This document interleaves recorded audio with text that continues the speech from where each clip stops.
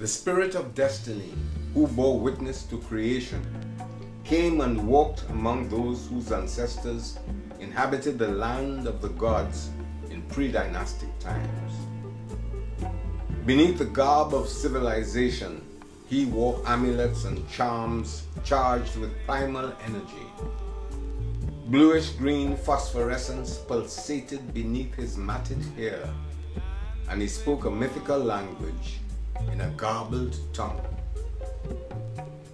He had journeyed from the axis of space and time to bring word to those who had lost knowledge of their ancient ways, yet were unable to unravel the mysteries of the new.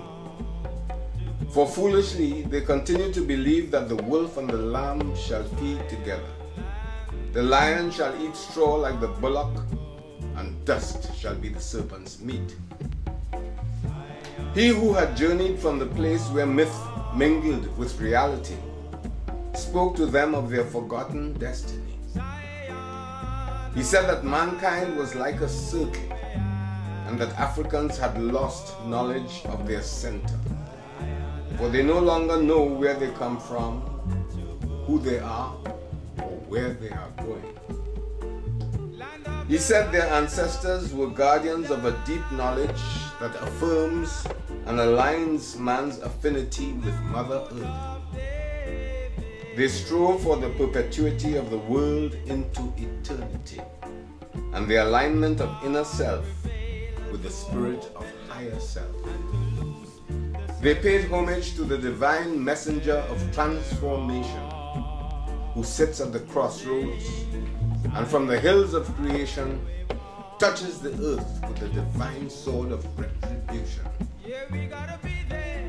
He who wore the white cloth of purity said, "You who are descendants of the first among the initiates must respect the mysteries of your ancient land and seek reparation for the evils done to those sacrificed at the altars of alien gods." He said, "You must evoke their memory, for their dying illuminates life and gives grace."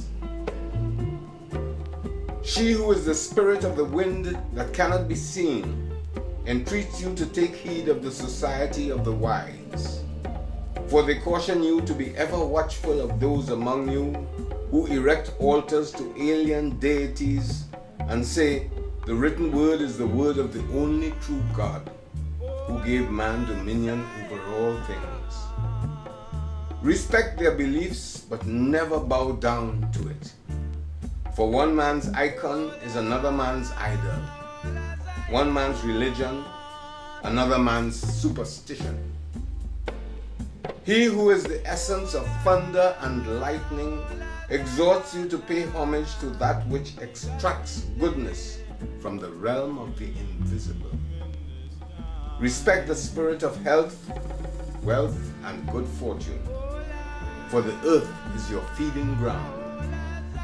Taste in its stores the elemental nature of its spirit, and know that it is sacred.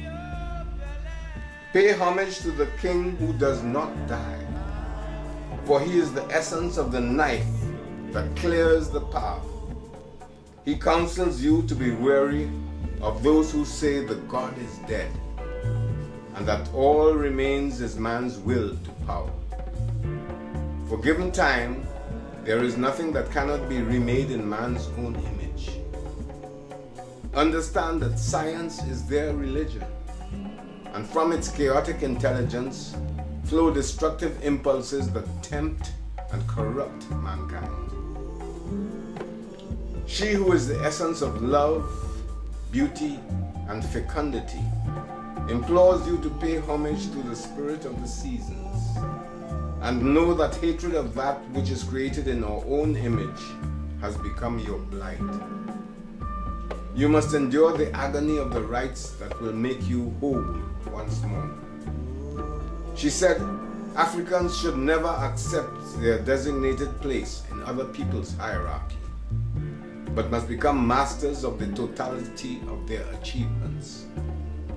For what is 2,000 years in the course of your journey from the mountains of the moon, down the blue and white Nile to Punt, Kemet, and beyond. For shrouded are the mysteries of Africa in the course of our diasporan sojourn. But understand that this world consists of those who are and those who are not, and that in time empires all decay like the oak-hulled ships that took us away.